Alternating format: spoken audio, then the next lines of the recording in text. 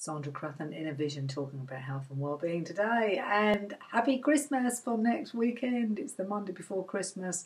It's only a few days since I actually did last week's vlog. I do them sort of in batches, really. And this is supposed to be called part 2.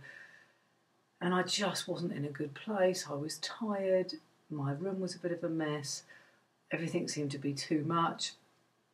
And today is a different day. And I guess what I want to focus on today is how you can turn things around by maybe just accepting where you are and not being so hard on yourself.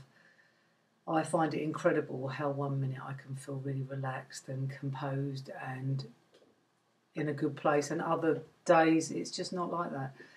And I guess it's just about being real, really, and just experiencing what you experience. Life's all about different experiences.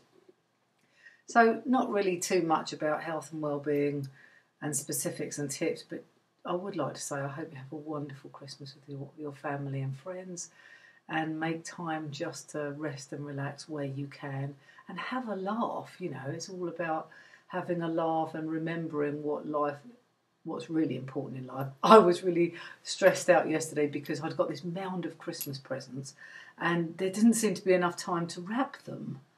And in the big scheme of things, it's sort of a high-class problem, isn't it, really, to think that I've even got enough money to have enough Christmas presents without being majorly in debt, and having really wonderful health is something that's more valuable than anything to me. So just for today, easy does it this week and slow down, and what you don't get done doesn't get done, but enjoy. And as I will show you my lovely Christmas t-shirt that I've got, I'm a bit funny about Christmas jumpers.